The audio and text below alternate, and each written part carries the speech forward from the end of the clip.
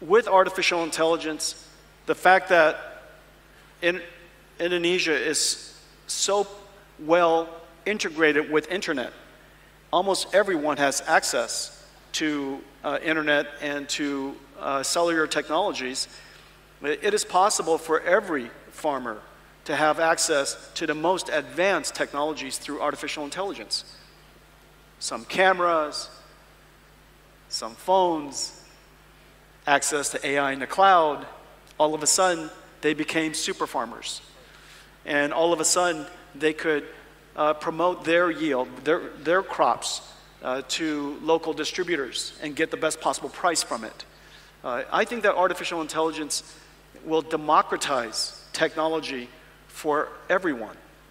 It is really the great equalizer. Everyone has access to knowledge. Everyone has access to technology.